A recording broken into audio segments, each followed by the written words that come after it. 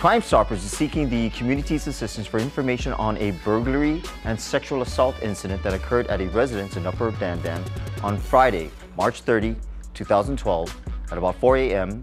A 45-year-old local male awoke to the screams of his daughter and her friend, both female minors, coming from their bedroom. The father ran into the room and found the girls crouched in the bedroom corner. The girls awoke to a stranger in their room. The suspect was described as possibly a local male, about 5 foot 5 inches tall, with very short hair and slim body. The girls were asleep when they both felt the suspect touching them improperly.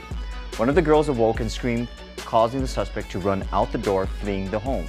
It was dark in the bedroom, and the girls described the suspect's face was covered with a piece of cloth. The father checked the house and discovered the point of entry was through a window which had the screen cut open. The Department of Public Safety and Crimestoppers need your help. Please contact the Crimestoppers hotline at 234-7272 should you want to remain anonymous, or use our website at nmicrimestoppers.net.